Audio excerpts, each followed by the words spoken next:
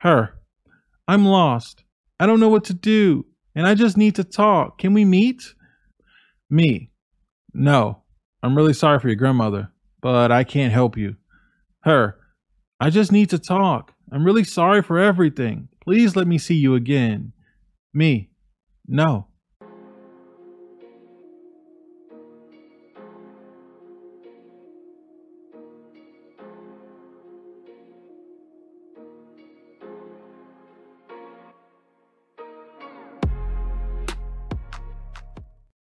What's going on, everybody? Hope everybody's feeling good. Hope everybody's doing well. We are back with another story post. Guys, I'll put this up on the screen if you want to check it out.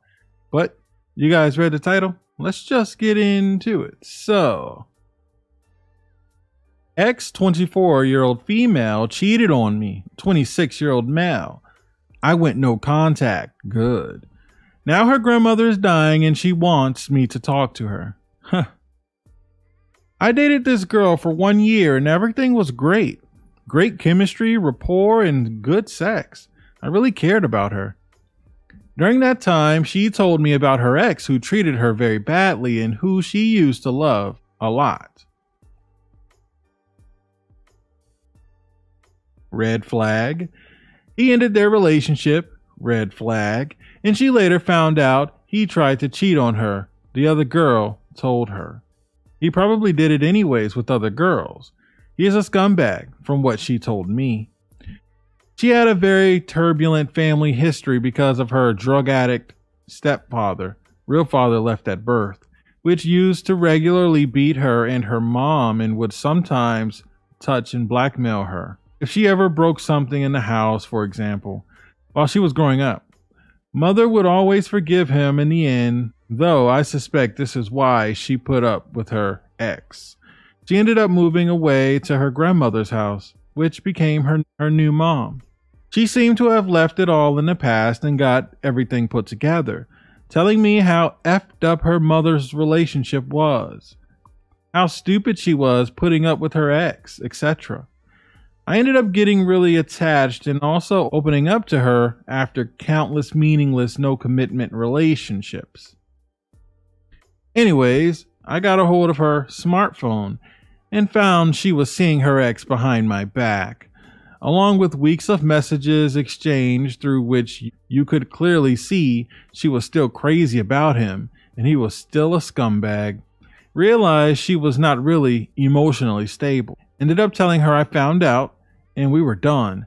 I went no contact, blocked her from all social media, and ignored all her several phone calls and text messages. I had no intention of having that kind of drama in my life. Good for you, man. She gave up after a month. This was 2 months ago. Yesterday, she called me from another phone. I immediately hung up after hearing her voice. Called several times more, then finally messaged telling me her grandmother was in a coma for the past 2 weeks and the doctors found a brain tumor. She probably doesn't have much longer. Her. I'm lost. I don't know what to do, and I just need to talk. Can we meet? I think I was one of the most emotional, stable times of her life, so I kind of understand why she's contacting me. After thinking for a bit, I reached the conclusion I really didn't want to talk to her again, and I messaged her. Me. No. I'm really sorry for your grandmother, but I can't help you. Her. I just need to talk. I'm really sorry for everything. Please let me see you again. Me. No. Her. Thank you for answering. I miss you. Take care. She ended up messaging me several more times apologizing for what she did, and if she could take it back, she would.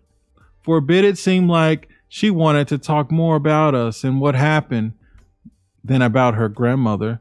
I finally blocked this number also.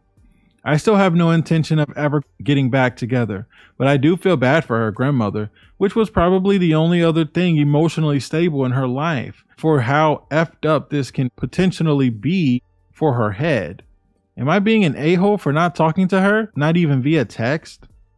To sum everything up, ex cheated on me with her ex. I went 100% no contact, with no intention to ever communicate with her again. Now her grandmother is dying. She wants to talk meat, and I feel bad. Wow, let me give my thoughts.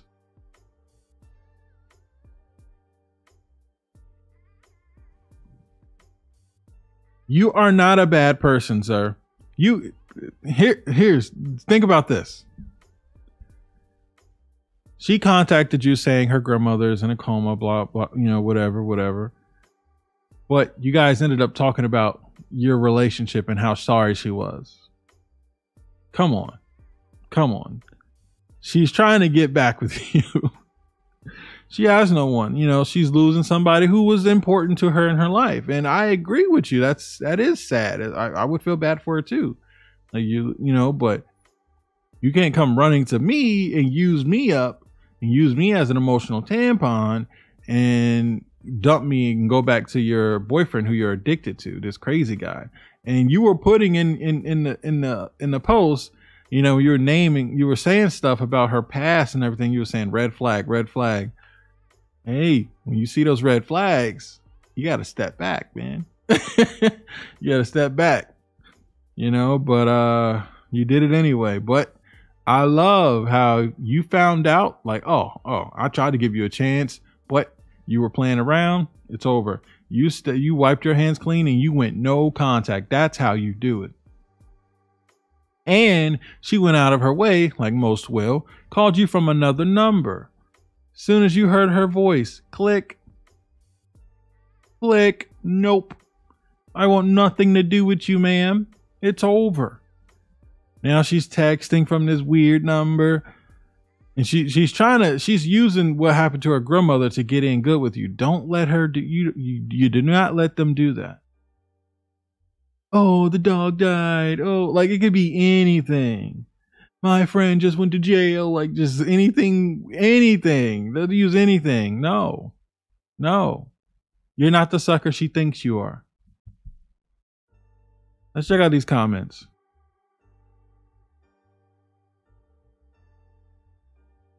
I think you did that perfectly. You were a gentleman by answering her call and giving her your condolences, but she needs to turn for comfort elsewhere. Yep. I bet if you gave in, she'd wheedle her way back into your life and history would repeat itself. Yep, you guys know. Someone said I giggled at wheedle. Yeah, that is interesting. People who crawl their way back in your life tend to go back to their old habits once they feel safe again. Yep. Here's OP. Thank you. She has clearly sold you all sorts of sob stories about her life and manipulated you through pity. Yep. And I made that mistake. I stayed with someone out of pity. Don't ever do nothing like that. Because as soon as they get the opportunity, they'll turn their back on you. Give you all these sad stories and this is just more of the same. No, I'd keep no contact. Here's OP. Your reply really made me wonder what else were lies. Even after finding out she cheated, I never looked back at them. Thank you. Are you sure she isn't just lying about her grandmother just as an excuse to reestablish contact?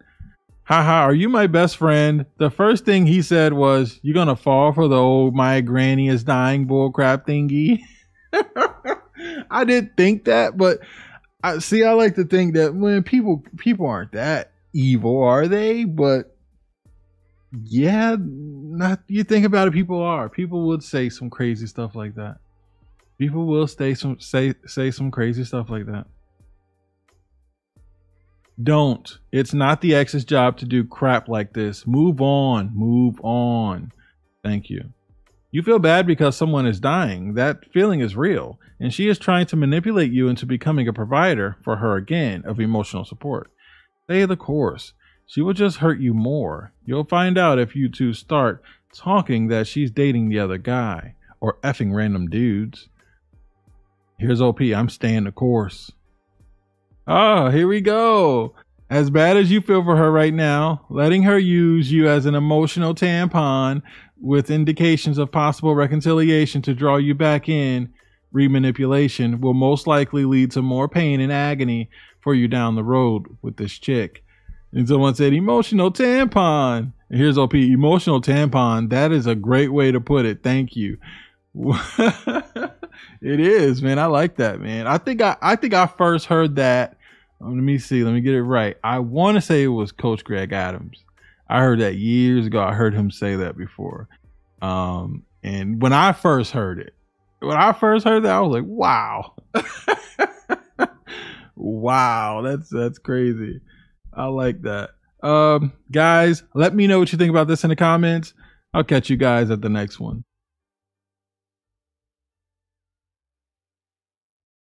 Reddit cheating stories.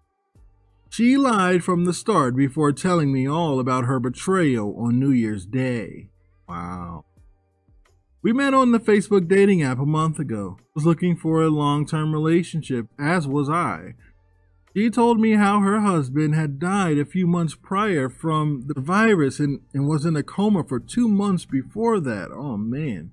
She said her mother-in-law had taken custody of her 2 boys because she had a mental breakdown when she learned her husband wasn't going to wake up. I didn't go into detail, but it was implied that she was admitted for a short time to a mental institution. These are all very red flags, but she seemed very genuine and I really felt for her. I looked at her and I saw a person in desperate need for a win. She said her best friend from childhood, whom she called her sister, had just died in a car accident, as well around the time her husband had died. It really seemed like the world was absolutely coming down on her. I treated her to dinners, movies, and lended her an ear whenever she needed someone to talk to, which was many hours of every day. She lives with an older guy, a guy that owns a home locally that she and her husband had roomed with prior to his death. The roommate, as she affectionately referred to him as, was 50-plus-year-old dialysis patient. For reference, I am 30 and she is 27. The one time I met him, he talked over her for nearly 2 hours, as if I was there to get to know him. Told me all about his dialysis and how he believes he has about 4 years left to live, which I was sympathetic to. But during the whole interaction, he was very rude about my date's late husband, calling him a control freak and just speaking ill of the dead pretty blatantly, which clearly made my date uncomfortable. I steered the conversation away and the roommate took the hint, leaving us alone for the rest of the date. Around 10 p.m., I was kissing my date goodnight, which turned into a brief makeout session. The roommate, upon hearing our smacking, walked into the kitchen, grabbed a bag of cookies and threw them at my date as hard as he could. I deflected the bag and said, "What the F, dude?" Not throw crap at her. She responded, "I think it's time we cut this little date short. Everyone has to work tomorrow." It was pretty difficult not to raise my voice further, but she pulled me outside. As we stood on the porch, she spotted him staring at us and closed the door. She said he was protective after everything that had happened to her. I left with an awful taste in my mouth. She later texted me that he had felt disrespected by our actions because he had admitted earlier to having feelings for her. Yo, what in the world? This was a lot. In retrospect, I should have just walked away then and there. Yeah. But I continued to be the one she could talk to. I encouraged her to be careful with someone willing to throw things at her. Promised to call if anything got out of hand. Text me later that her mother-in-law was accusing her roommate of claiming her and her 2 children on his taxes, which really upset her. She said she felt betrayed by her roommate after helping care for him during his dialysis treatments, but she had nowhere else to go. She was asking if I wanted to hang out on New Year's Day, which would be our 3rd date. I agreed and was asking if she had plans for the 31st. She and an old female friend of hers were going to Atlanta to get drinks and have fun. I knew there would be dancing with other guys and flirting, but I'm not really bothered by the night scene. I had done a bit of harmless flirting with other girls since she and I had been talking too. And I figured a night of drinks and fun would be good for her, anyway, with all that already gone down. And anything that got her away from her weirdo roommate was a good press for me. She called me at 11 on New Year's Day. I was still asleep. I woke up at noon and went to pick her up. When I picked her up, she seemed a little tired, but seemed happy to see me. We had planned a day at my place watching movies on my couch. Moments after arriving at my house, things got hot and steamy. We spent around 3 of the 5 hours getting it in, including me going down multiple times. We cuddled and talked about the future and what we planned to do. We had previously made the relationship official, but agreed not to advertise it on social media so her mother-in-law wouldn't use it to keep her kids from her any longer. Dude, the red flags on this chick. I dropped her off and came home with a smile and enjoyed the fact that I had finally found someone worth fighting for. Then, I get a text message. It's her. I need to tell you the truth. Oh, wow. After you done had your mouth. Man, you guys better be careful out here. My roommate and I are friends with benefits. We went to a swingers club last night. And we did some things while I was waiting on you to pick me up today. That's why I was so tired. We didn't get in till around 8. I'll spare you the exact text that followed, but I was totally floored. She went on to express hopes that she could keep seeing me in spite of this revelation, and I told her we were done. I really have no idea how much of what she told me was even true. I can't believe I was so blind.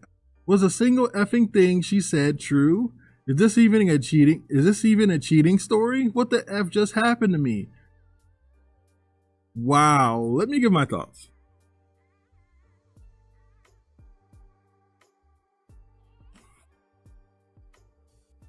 Guys, if you meet somebody, if you guys still want to try serious relationships, things like that, you meet somebody and she's telling you how she's going through so much, red flag, walk away.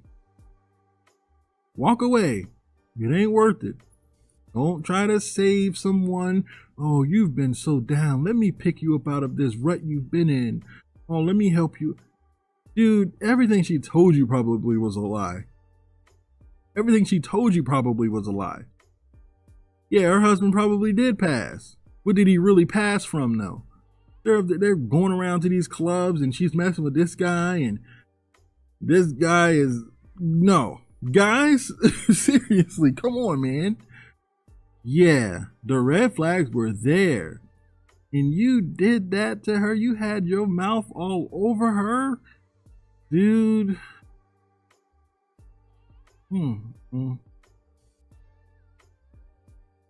Dude, go get checked. And never, ever do anything like this again. Seriously. I want to see if he's in the comments. Guys, let's check out the comments.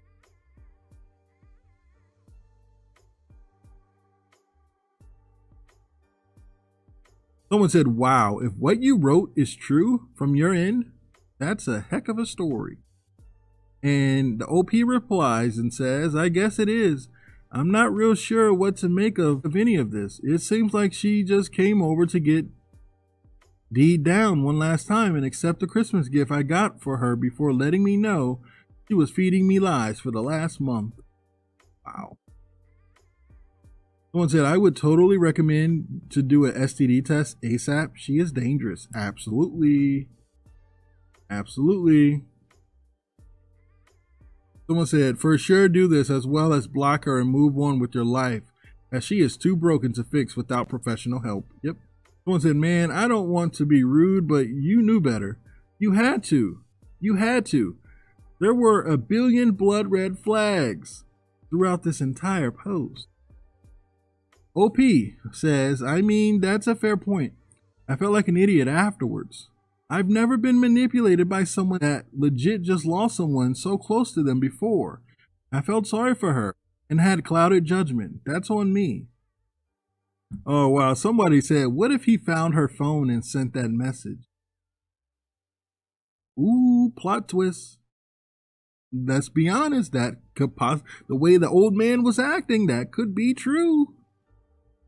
He could have been telling the truth, or he could have been lying. But I'm sorry, from the beginning of the story, like anybody to me, you're telling me all these issues you're having, get away from me.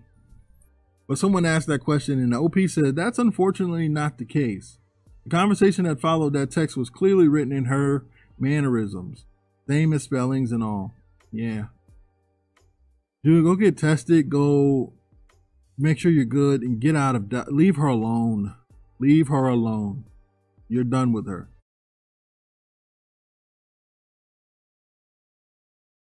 Nine. What happened when I left my husband for my boss? You always think what you have, what you're going through is different. I'll say that about affairs. Before you embark on one of your own, you laugh whenever you hear stories of, he said he was going to leave his wife for me, or he said he was going to marry me. But before you know it, you're the one saying those things. And the sad thing is, you really believe those words to be true. I'd been married to my husband, Tom, for 6 years when I took a job as an EA at a finance firm to help pay for our gargantuan mortgage. Tom and I had been talking about starting a family, but felt our financial situation was too precarious, so we kept putting it off. There's a part of me today that wonders whether one of us, or perhaps even both of us, secretly knew our marriage wasn't going to work out. But you can drive yourself crazy thinking about such things. There's no denying my new boss Steve was an attractive man, but my first thought when I met him was, thank God. He seemed nice and I felt I could do with some nice after the last ogre I worked for. Steve seemed relaxed, not overly concerning himself with how I conducted myself, as long as I got what he needed done. During our first conversations, I discovered he was married to his second wife and had 4 children, 2 little ones with his current wife, and 2 teenagers with his first wife. He had framed photos of his wife and kids all over his office. It seemed like he had the perfect life, but as I later found out, I had it all wrong. My relationship with Steve for the first few months was purely professional.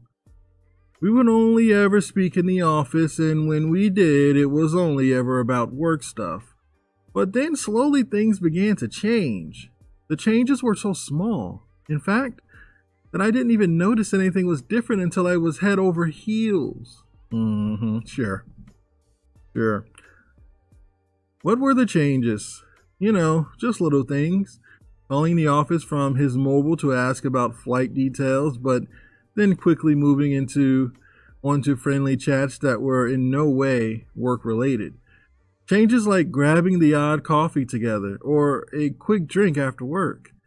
By the time we received our invitations for the company Christmas party, I realized I felt conflicted, oscillating wildly between hoping he'd kiss me on the night and trying to think of reasons why I couldn't attend. I knew my marriage was over the minute Steve kissed me in the cab on the way to the after party. Wow. I was so under his spell that I didn't even think to stop and try to fight for my marriage in the weeks after the party. But Steve was an altogether different breed. Scarred by his first divorce, he wasn't thrilled about setting himself up for another legal battle. So began months of secretly seeing each other whenever we could. There were lots of bogus work trips away where we wouldn't get out of bed all day. And plenty of steamy meetings in the boardrooms and car parks. It was exciting, but we both felt racked with guilt over what we were doing to our partners. It was clear to me that we'd have to make a decision, but Steve wasn't so sure, preferring to have his cake and eat it too. What a prick. Still, I guess the writing was on the wall. As months went on, things at home deteriorated for me. I didn't want to keep lying to Tom, but Steve refused to make the leap with me. I begged him to leave his wife, promising that I too would leave my husband, and we could start a new life together. But every conversation quickly escalated into a huge fight. In time, most of our hotel room sessions were filled with us screaming at each other. We went back and forth like this for months, increasingly arguing in our cars or in his office. I later found out everyone knew we were having an affair. But in the end, we finally agreed. On the same day, we both went home and told our respective spouses that we'd fallen in love with someone else and that we were leaving. Maybe it's because we didn't have any children together, but my husband took the news a lot better than Steve's wife, who immediately began using the kids as pawns. As part of our bid for a new life, we both sought and accepted new jobs interstate, with the understanding that Steve would fly back on weekends to spend them with his kids. I thought if we got away from the gossip and the social alienation most of our friends and both families turned on us, things would be okay. I was kidding myself. Steve found it difficult being away from his children, and I suffered having him away so often. The arguments began to increase once more, but they were nothing compared to the resentment that was building in both of us. Steve resented me for destroying his family, and I resented Steve for promising a life he couldn't quite deliver. A few months in, Steve came home to tell me he was going back to his wife. He'd been secretly having counseling sessions with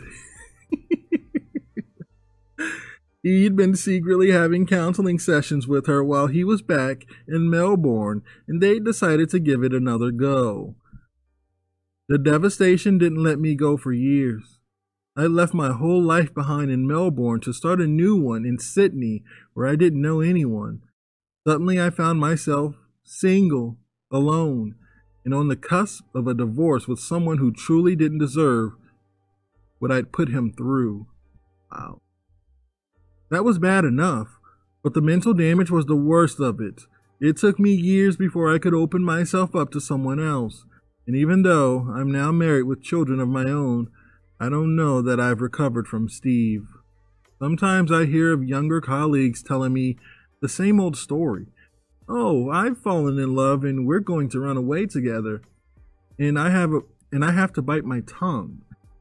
Everyone has to learn from their own mistakes, but I also know they wouldn't listen to me anyway. I know I certainly wouldn't have, because my story was different. Names have been changed. Wow, let me give my thoughts.